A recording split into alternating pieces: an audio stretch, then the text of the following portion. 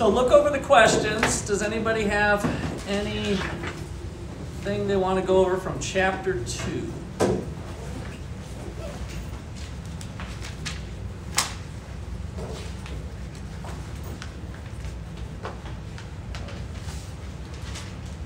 Problem 11 on the apply.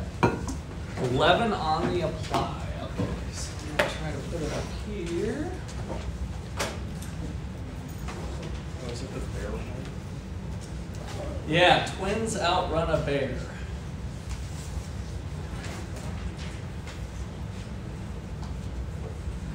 Okay, so recall the exercise outrun a hungry bear. Suppose the two campers, Dash and Slog, are identical twins. So they have the same shoe size. Dash is a faster runner if both twins wear shoes, and if neither twin wears shoes. A person wearing shoes outruns a person without shoes. The bear will eat one camper along with any shoes worn by the victim. Describe the Nash equilibrium in terms of the number of campers who wear shoes. Okay. So what'd you guys get? I'm not here to review the answers. I haven't even looked at the answers, so this is kind of classroom discussion. Chapter 2. Chapter 2, yes. And who asked this one? I didn't see who. Okay. So what was the answer, first of all, from the answer key?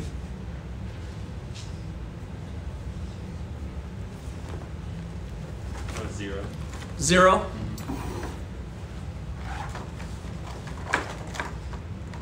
All right, and what did you guys come up to justify 0? So 0 meaning the Nash equilibrium in terms of the number of campers. So nobody wears shoes. Is that what we're supposed to interpret by that? Okay.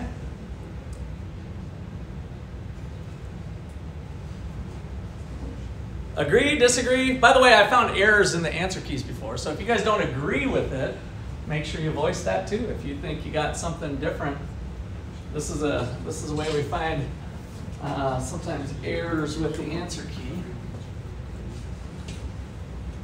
Yeah? I disagree with the answer. Okay. What did you think it was? Well, it says that both when, like, Dash is faster runner, both twins wear shoes and neither wear shoes. But the person wearing shoes outruns the other, so Dash would wear shoes every single time. So there'd always be 4 pairs of shoes. In my opinion. There are 2 pairs of shoes. Did anybody set up a payoff matrix? I think we could, right? Again, I haven't looked at the answers. Did anybody set one up? Let's try to do one together. What do we got? Dash and Slog. And it's basically wear shoes or don't wear shoes, right?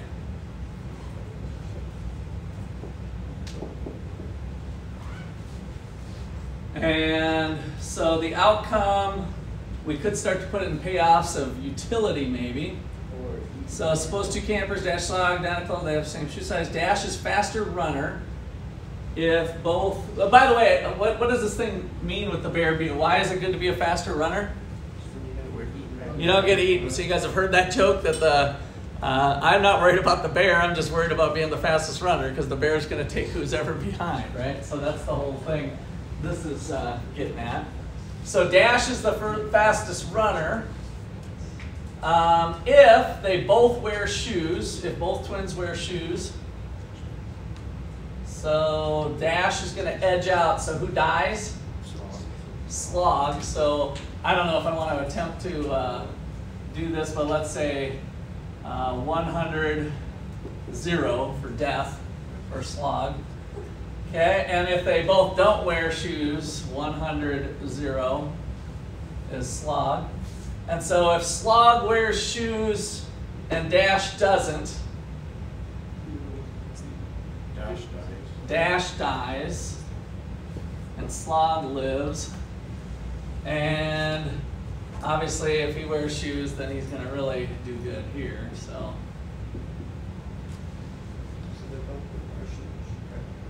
So yeah, what would be the Nash equilibrium? Would dash want to switch if we were here? Yes.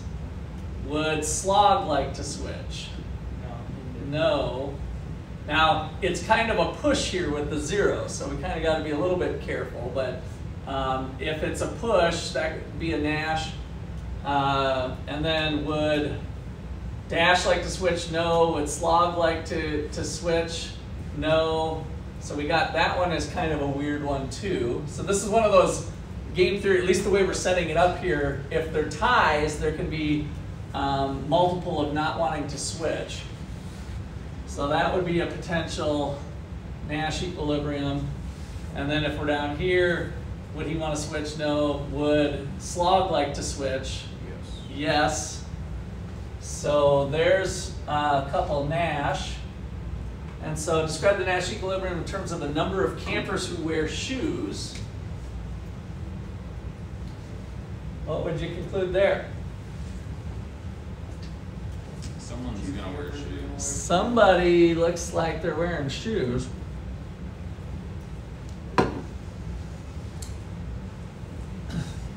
So all they said is 0? Yeah, it's at 0. So yeah, I'm not liking that answer too much. What's the next one? Describe the Pareto efficient outcome in terms of the number of campers who wear shoes. What did the answer key have for that? 2. So basically both wear it. Okay. Yeah, the way this is phrased, I mean, would there, if Dash is the faster runner, given the information, it's first of all, Pareto efficiency is a Nash equilibrium. Would either want to switch? No. So that's Pareto efficient, right? There's not a Pareto improving move.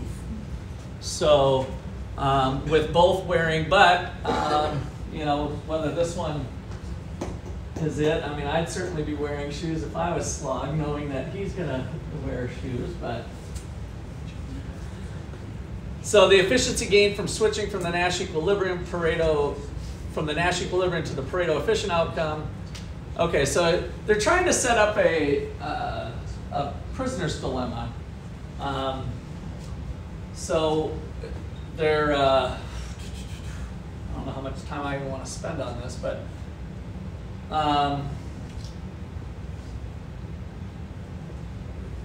some of you have seen this, some of you haven't, but Coke and Pepsi deciding on a high or low, high or low. They both go with a high advertising budget, and they get 20 million apiece. They go low and they cheap out, they each make 50. Coke goes high, Pepsi goes low, they make 100 million, Pepsi gets 0, and then vice versa if it happens there.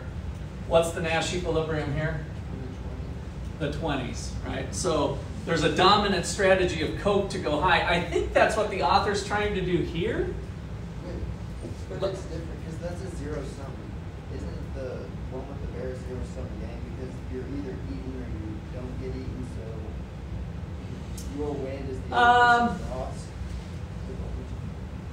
Yeah, maybe a little bit that, but that's what the author's trying to get this out of it. It's trying to say we've got 30 on the table with if we both go low, but each has a dominant strategy of going high, right? So for Coke, 20 is bigger than 0, 100 is greater than 50. For Pepsi, 20 is greater than 0, 100 is greater than 50. So this is the Nash equilibrium. But the better outcome for both would be this. So there would be a Pareto improvement if they were able to move from this solution to this solution. And then the gain, the efficiency gain from switching would be 30 for each person. That's what the author's trying to tease out, so With the other one, I might reach out to them on this one. There is no efficiency gain because you're either eating or you're not. Yeah. Yeah, it's just If you switch, then Make it slogs zero. again. It says recall the exercise. Did you guys look back at the exercise? Did that help? I assume there was an example or something in the book. Oh shoot, did I not bring my book? Oh wait, my book's over here. Did anybody see anything with the bear example?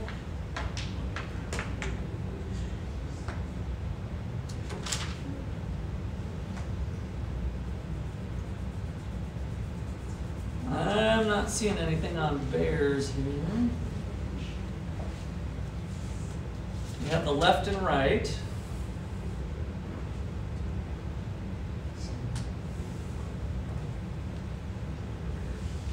Yeah. I think it's kind of a bad question. Especially if there was nothing on bears in here. Well, it's at the beginning of chapter 2. You did see it at the beginning? Yeah, it's at the top. It's in italicized. It's right below the key concept of urban economics, but it's not like really an example. It's more of just a joke. Oh, this little thing here. 2 campers awake in their tent to the sound of a bear. Camper A calmly puts on his running shoes and starts stretching. Camper B says, "What are you doing? You can't outrun a hungry bear." "I don't have to outrun the bear, I just have to outrun you."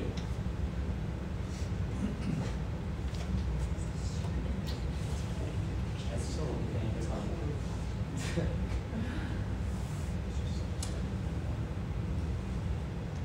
So I think what, I think in terms of these payoffs,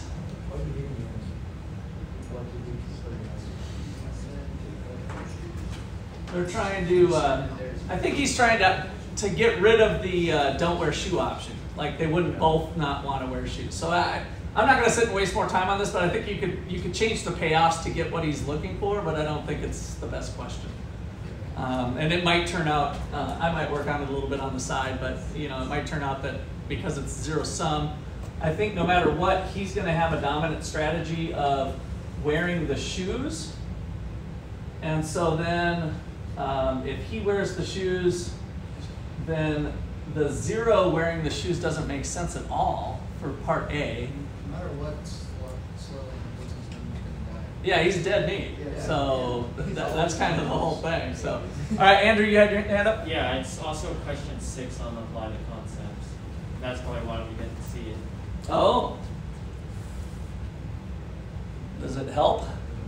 Not really. It's just they ask you to. 2 campers awake in their tent to sound the bear. Camper A puts on. Okay, so they kind of redo the thing. I just have to outrun you. Suppose that a person who wears shoes outruns the person without shoes.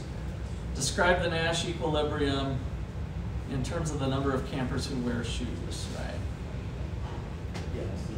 So there they changed it though. It's not that dash is always faster. It's whoever wears the shoes. Well, which is kind of what we did here too. With if he's not wearing the shoes. And this is a dominated strategy. Well, what happens if they're, so who's faster if they both wear shoes? It said dash. In number 6 though? Yeah. Well, Yeah, 6 doesn't say anything about dash being faster. It's just in 11 that he says, they're identical twins, same shoe size. Dash is faster runner if both wear shoes. Neither twin wears shoes. So then the other one is faster. So like we said, he's going to be dead meat no matter what. It's just not a good question. I might try to figure out something to make it a better question, and then I'll send it off to the author. But, yeah, so I have my notes for next time too. Okay, but at least we covered Nash equilibrium. You kind of want to be able to justify in a situation like this. It's okay, by the way, you're not going to lose points if you don't justify the 0. If you say, I came up with this, here's my work, that's what I'm asking of you guys to think, right? So more than likely, there's not a whole bunch of bad questions and bad answers, so likely the question and answer is correct, but this would be an example of don't be afraid to show your work and get a different answer. I'm not going to take off any points if you have something different. All I'm looking for is that you thought about the problem and you presented the way you think it should work or whatever, and using some economic theory or justification for it. Does that make sense for everybody? So if this comes up again, don't be afraid to bounce around and maybe a different idea or a different approach. So, okay, any other ones from chapter 2? Yeah, Jonathan? My brain shut off on number 3 on apply. 3. How high should the building be? Building height. Okay. So total revenue from a building is R times H, 5,400, where ln is the natural log of H is in building heights. The total construction cost is that. using a bit of calculus, the marginal benefit, which you don't have to do, by the way. He's giving you the calculus, so, but I can see that being scary for some of you who've never had calculus. Wait a second, McCullough didn't say we needed calculus to do this class. The marginal benefit is that formula, and the marginal cost is this. To satisfy the marginal principal, H star. What'd you guys do for this one then? You set it equal, Set what equal? marginal benefit to marginal cost. Yeah, marginal benefit, marginal cost. So these ones are the, if you were going to calculate the total, or which I don't know if we need to do it, but in this case, if the benefit of, at the margin of each additional height is that formula, and the marginal cost is 6, set those two, marginal benefit equals marginal cost. So it's just like It's steady. we're doing supply and demand, basically, marginal cost, marginal benefit. We're going to do a lot of these in this class too. So maybe we're measuring utility or dollars or whatever it is. And so all we're doing is that is the optimal height. So we get 5400 H, or divided by H, equals 6H. 5400 divided by 6 equals H squared. And then just take the square root of that, get rid of that, and what's the answer? 30. So H equals 30. Questions there on the calculation or anything? Additional things, questions pop up? Okay, any other ones on chapter 2?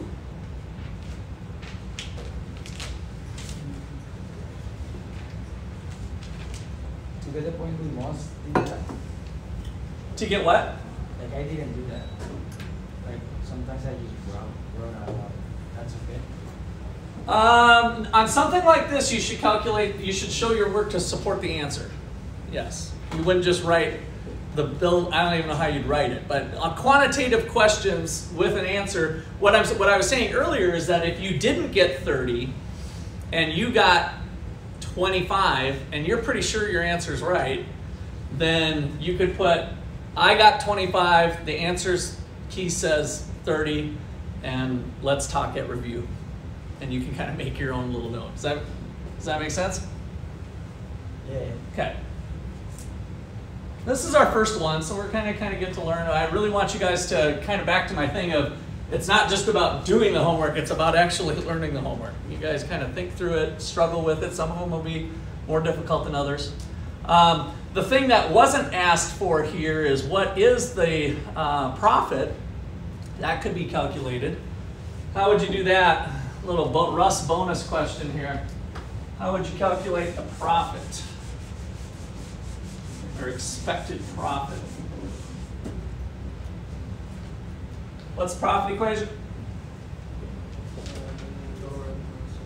Total revenue minus total cost. So here, revenue is 5,400 times the log. Of 30. 5,400 times the log of 30.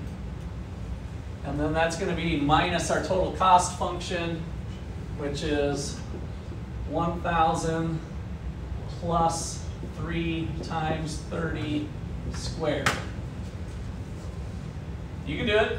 Don't do it. You don't have to do it, but that's how you would do it. Now, we don't use the natural log very often with our calculators. Some of you might have to, how the hell does that work again?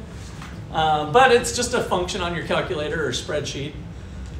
We do use natural logs in our capstone class when we talk about transforming demand functions into other things. It's not a big deal. It's just there's a reasons we do it that I'll get into in the capstone when we get there. But Like 80 to the power 2. one of the reasons I will tell you that we use stuff like natural logs is that, you know, in principles class and other things, we often simplify with straight lines, but the real world is curvy. And when you start to get into curves, whether it's like that or whether it's like that, then you need sometimes logs and squares and other things. So that is how real functions might look depending on the situation. Okay, any other chapter 2?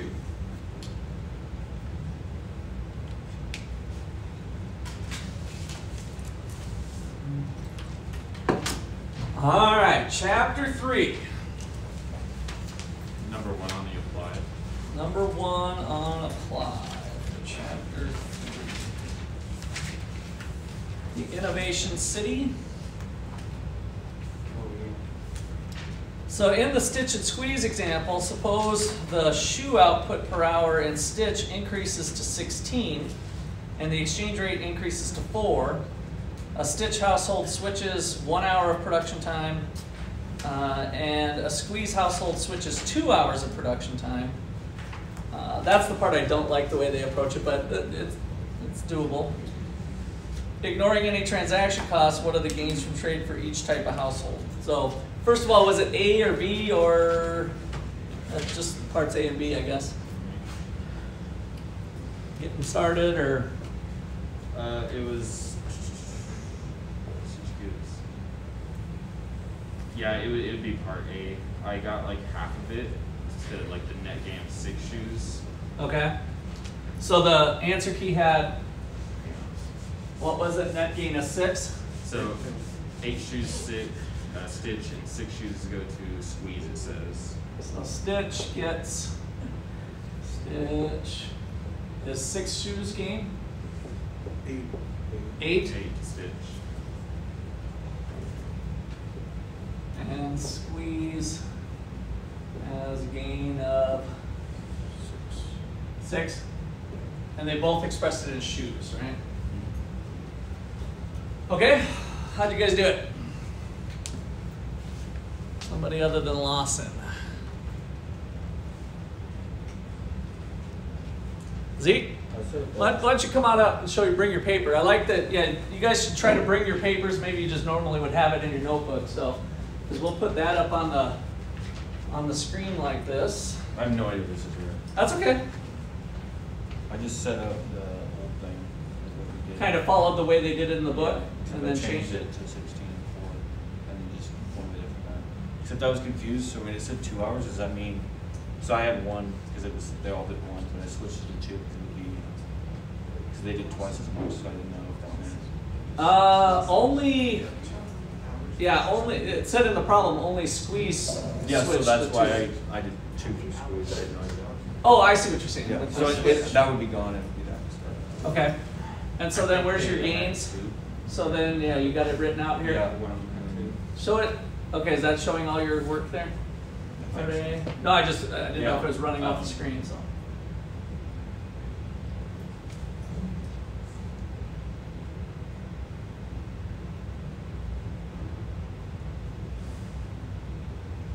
Okay, so part A, where's the 2 being used? Like, did you have some? Okay, so.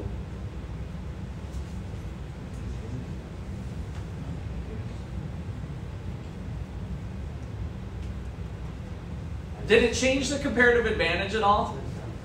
With the 16, it went from, go back to your table there.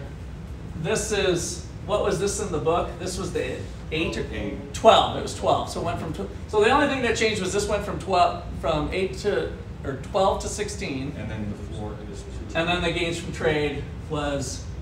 I think the milk per hour was 2. Oh, that one changed too then? Yeah, they both. Okay. All right, so, Yeah, that's what. okay, that's what we had before. And then the gains part, yeah, that's this part. This little, that you just flipped away. That's how he showed the gains from there. So we're just converting. So who had the comparative advantage? Stitch had comparative advantage and Wait, actually, squeeze has the comparative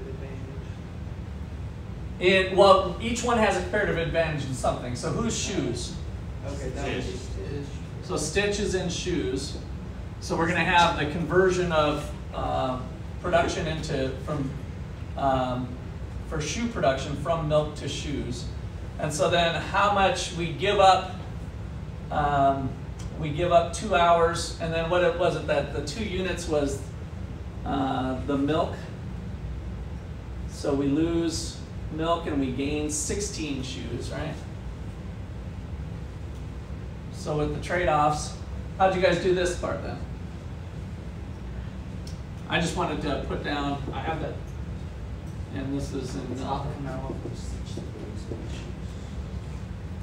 because the only thing I'm not liking about yours is kind of showing the math of where. I did the math on another piece of paper. Okay, that's. I want to idea. see the math. Who's got their math on their paper that could come up? I can go see if I have it here. Okay. Or did you guys just fudge your way through, or do you? So we had 2. I remember how I get that to produce 8 shoes for each. It's gonna take half an hour. So then again is 4 shoes because it's 8 divided by 2. But I don't know why I did that. 8 divided by 2 is 4. Jonathan? I don't have the math written down. But Okay, you want to explain it? Stitch starts with 16 shoes, and they're trading 8 for 2 milks because it's what 4 milks for 1 gallon of milk. Was it on the chart? Yeah, it's 4 for 1 now. Well, 4 for 1, and then since they doubled their milk production, they now have 2 gallons and can get 16 or 8 shoes. And then they can get 8. Yeah, And that's our 8 up here for Stitch. yeah. I don't know how Squeeze got 6 though. Anybody with the squeeze gain a 6? That was the question that I was wondering. That was the main one, so you kind of got that part? So he gains 6, so he, and what was it for a squeeze then? And a squeeze household switches 2 hours of production time. So squeeze stayed the same, correct? Yeah. So basically it was this 1 for 1 is still here, but it's going to be trading 2. So now we're going to have 2 milks, and it was a gain of 6 with a 3.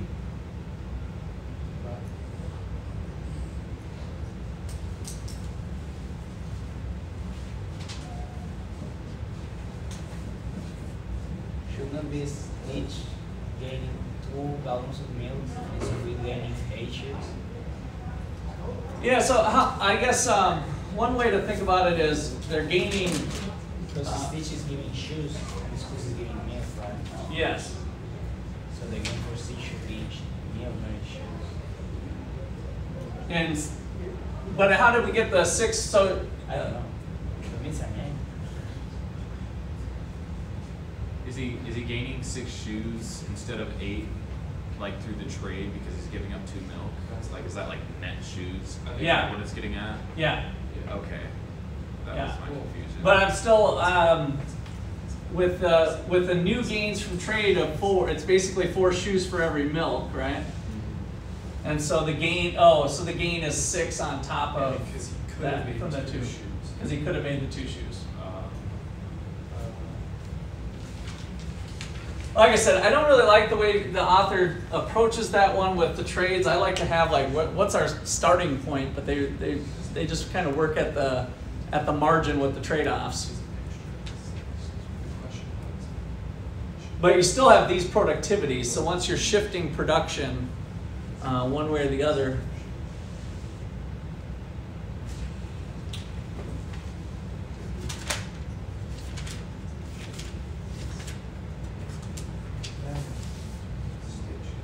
And then you were fine with B? If the Yeah. exchange is 1/4 of an hour, if the exchange time, oh, right, and they were at 30 minutes, they were at a half hour before, right? So that's where I don't think he's real clear with laying out the times. So 1 hour from there, they did 2, gain of 3.5 with the 6. Okay, well that sounds clear as mud. Any other ones on chapter 3? Yeah, Zeke? Number 3.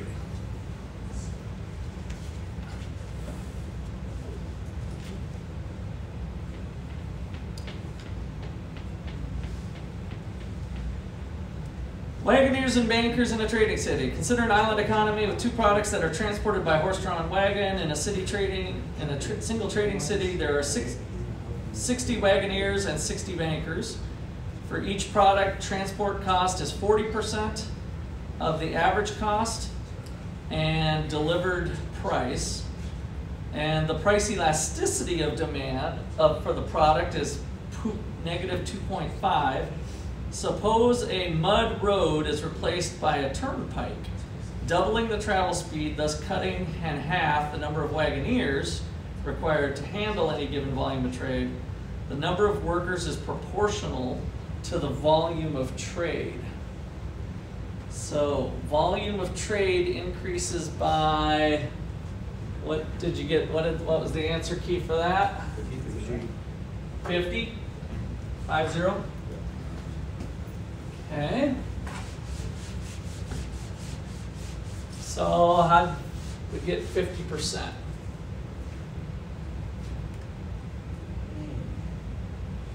This productivity's doubled. So the volume of trade increases by 50%? Is that using the... It would be 100% if, say, both sides doubled, but only one side did. Okay. How'd you guys get this? Other people? That's what I was confused on part B. That's what I thought. Oh, you got the part, you got this one. So half the number of Wagoneers, volume of trade, number of bankers proportional to the volume of trade. All right, so the volume of trade increases by, so we have quantity going up by 50%. And what happened? Does that elasticity kick in here at all? Average cost, delivered price for each product, transport cost is 40% of the average cost. All right, so compute the effects on the turnpike, the number of bankers, the number of Wagoneers, total employment. So what's the answers, first of all? D is 30 more bankers, 15 less Wagoneers. 30 more bankers. 120. And what did you say? 15 less Wagoneers.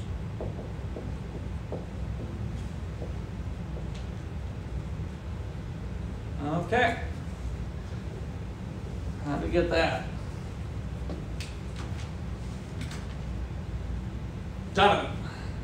I just said the number of bankers increases 50% since in Part A it increased 50%, which would boost them to 90. And then since with the new turnpike, for every 2 bankers you only need 1 Wagoneer, which leaves them with 45. With the 15 less, with so just applying those percentages. Okay. Anybody else do it differently? And I figured because the Wagoneers can do the job in half the time now, there's going to be a 2-to-1 ratio from bankers to Wagoneers. So like 90 to 45 is kind of also how I figured that out. Oh, okay, that ratio. Okay. Anybody else? Does I that? don't know how you get the 15 less Wagoners. I thought that was 30 less because it's double, so you're using half of it. How did you do that again, Jonathan? I'll just write it down as you said. You did the 60, there was 60. The number of bankers increases 50%, so half of 60 is 30, so we go up to 90. Yeah. Okay. And then for So every, this equals 30, of course, right? So this one goes to 90. Yep. And then for every 2 bankers, only 1 Wagoneer is needed, which leaves it with 45. Okay, so then following it from the bankers, for every Okay. 2, this basically is divided by 2, right? For every 1, there's 2, giving us 15 less Wagoneers.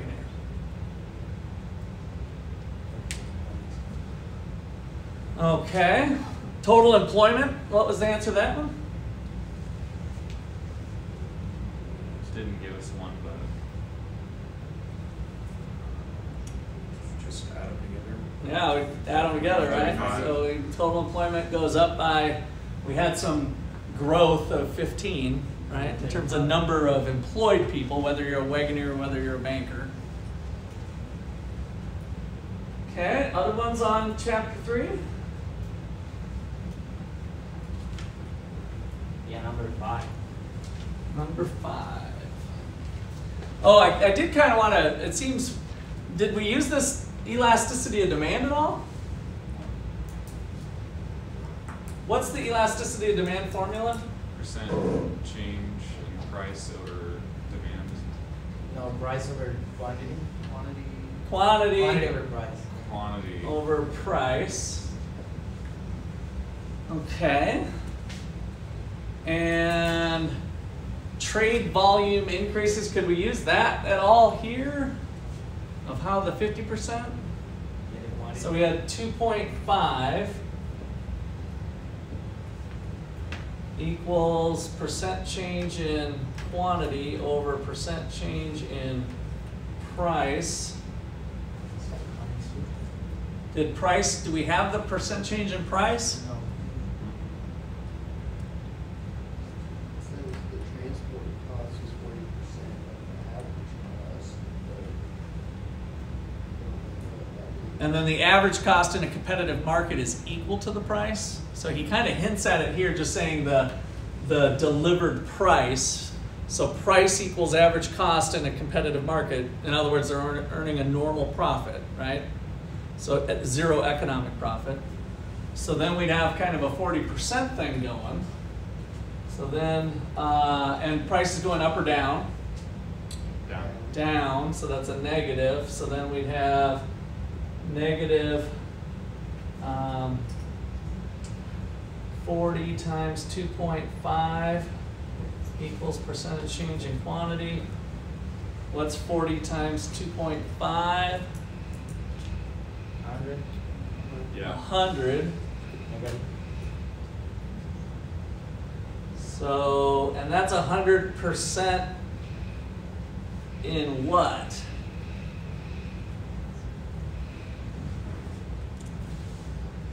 So the price elasticity demand for the product is 2.5. Mud road turn back, turn turn.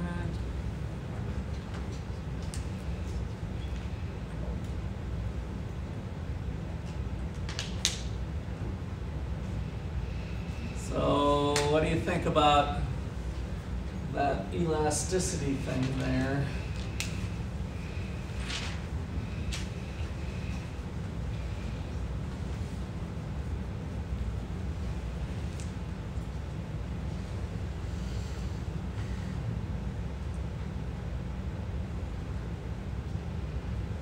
Number of bankers is proportional to the volume of trade.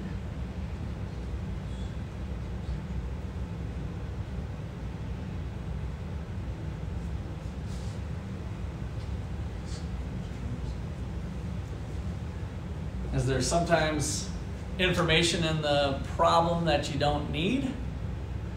Is this an example of that? Looks like it, right? It didn't have the answer. But I thought it was worth kind of bringing up, like, if we see the elasticity, you know, where does that play in? Volume of what trade? So is that the trade? This 40% thing's a little bit weird the way they got it, and it's proportional, so. Okay, just wanted to bring up the elasticity. What one did somebody just say? 5. 5?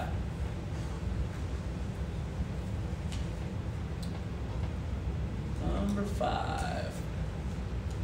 Using figure 3.2 as a starting point, suppose a new production technology has 5 times the capital cost and 5 times the labor productivity. Compute the new value for the average cost of production. So 3.2 as a starting place is this picture. Okay. How'd you guys do this one? Multiply capital cost by 5.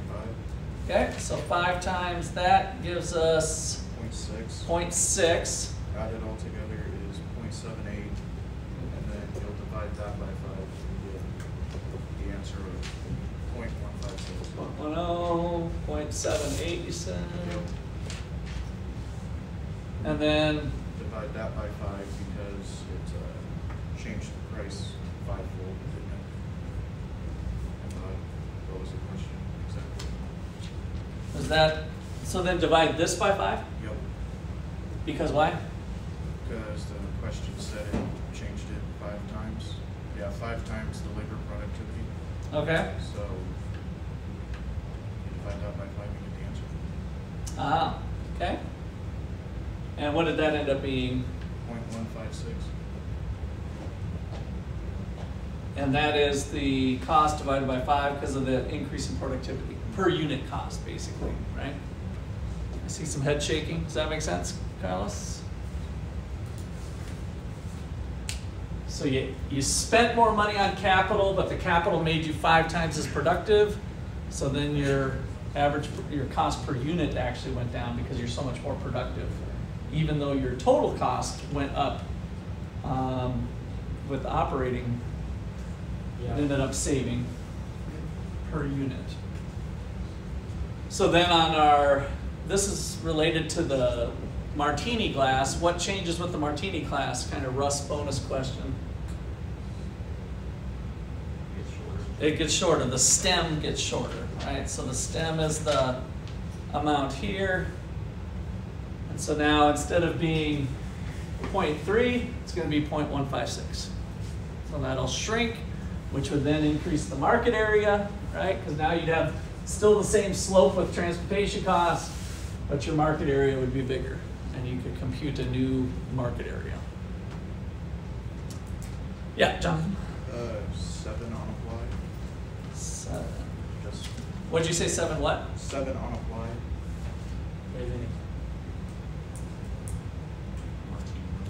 Okay.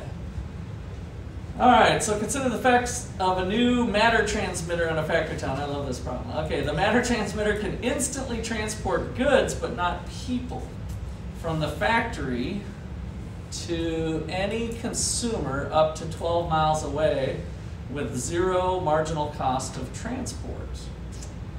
The hourly rental cost of a transmitter is 1 gallon of milk. Use figure 3.3, show the effects of a matter transmitter. What did you guys get for this one? I think this one's fun. Football shape. We could play Star Trek Next Generation with a matter transmitter, right? So you got a football, why don't you come up and show, you got a picture? Yeah.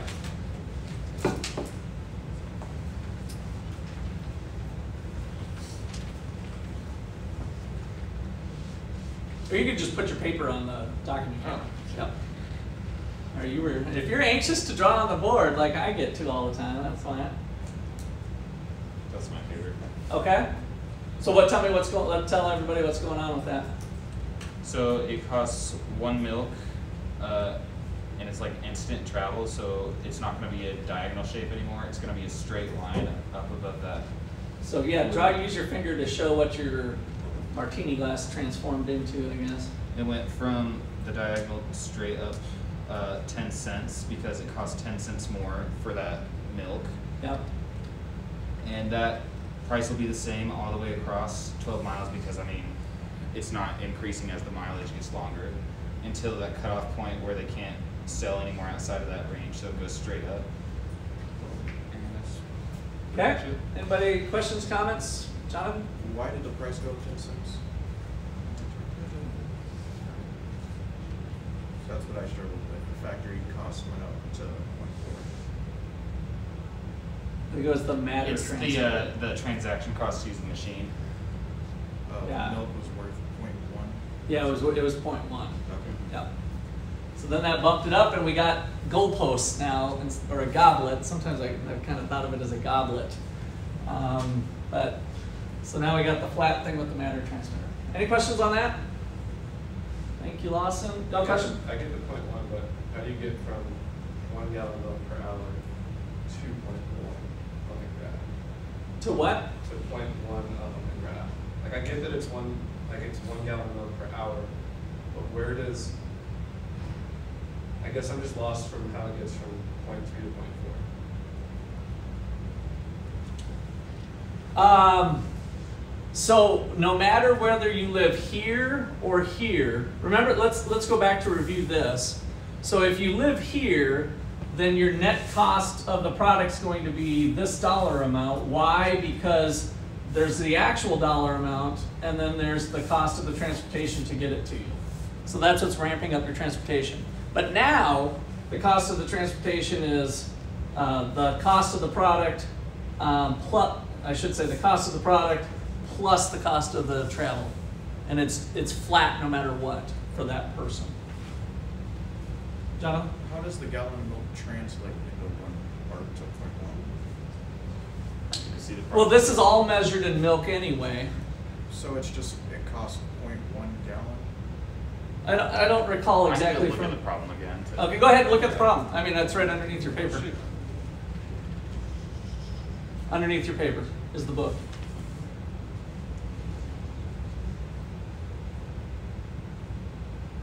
So the hourly rental cost of the transmitter is a gallon of milk.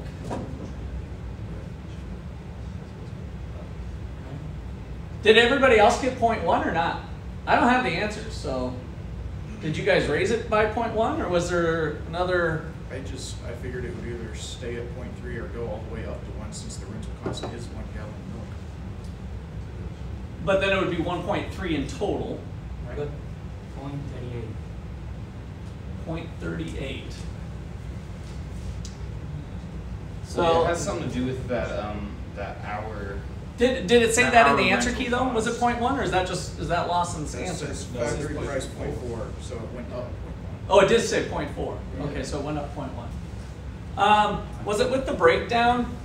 If we go back to, you can go grab your seat. Actually, let me keep your paper for a second, just in case we need to.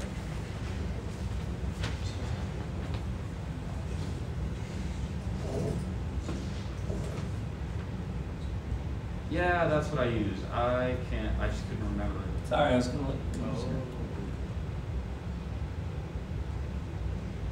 So this was the total, was the 0.38, or 0.3.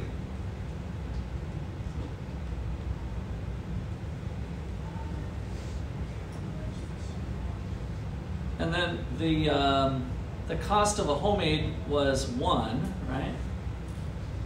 Is there a trade-off?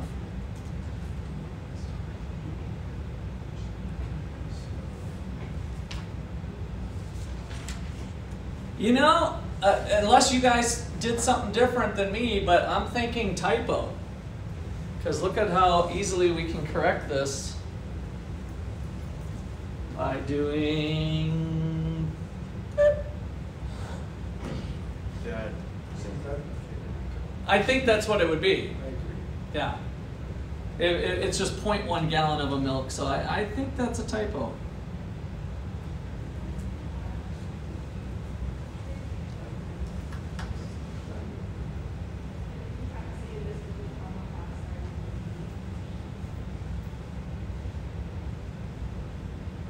Okay.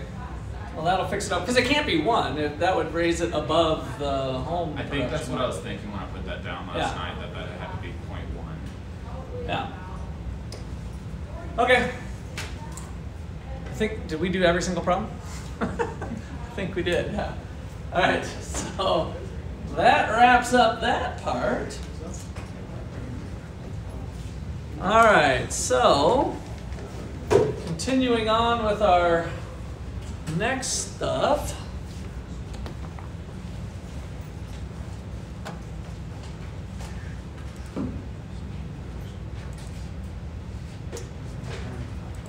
So I want to introduce you to this model. I think we were ready for this point. We'll see where we're at on that. So we introduced the agglomeration economies was the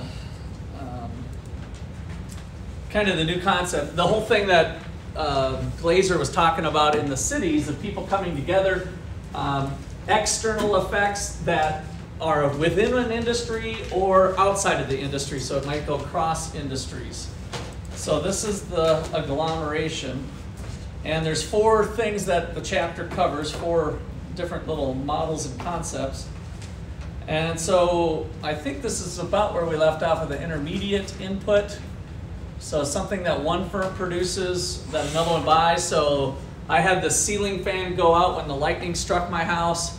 And I got online, like I got a new ceiling fan from the insurance company, but then I'm like, I wonder if a switch burned out or some gizmo. So I got online. I ended up buying this transistor, I think is basically what you call it, a little box that has the wires coming out of it.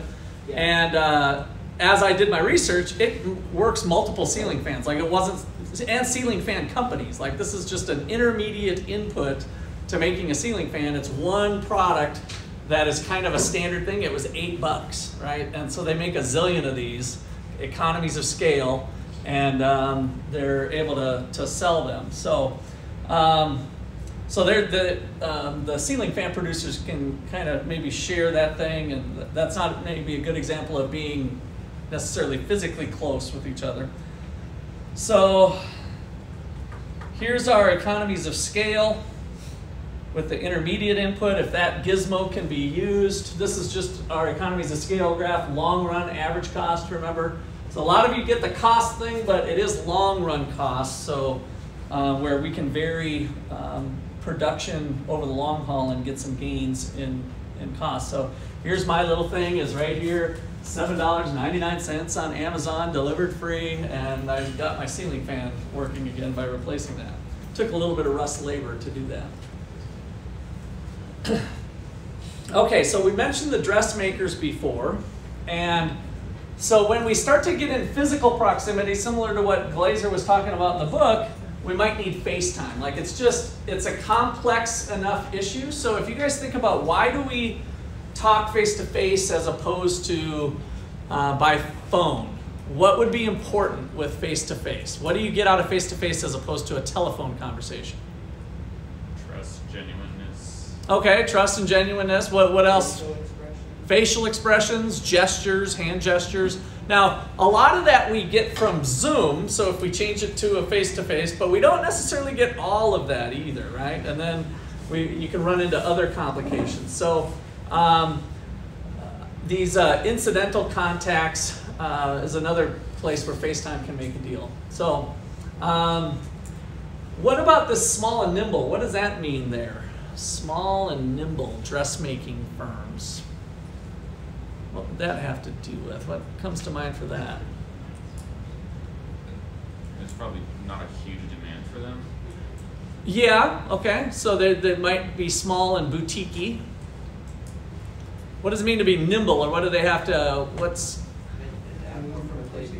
move from place to place, be willing to change, be able to switch fast, right? So if you're in a dynamic environment, that can be a different environment than being in a very stable environment. So to be nimble is to be able to say, oh, I can call up George, or I can walk across the street, or whatever. So that's some other pieces of this puzzle. All right, so that looks like a good place to wrap. And tomorrow we'll get into or not tomorrow, Thursday, we'll get into the common labor pool. What's due Thursday? Thursday. I didn't have any due dates set up for Thursday, so yeah. So but we still got to get through chapter 4.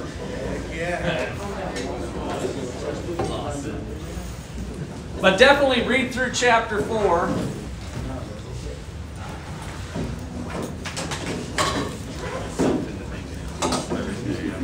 How you doing? Back in action? Oh, yeah. Do you mind if I get some of the papers that I ordered when I was home? Yeah. Or would you want me to come into...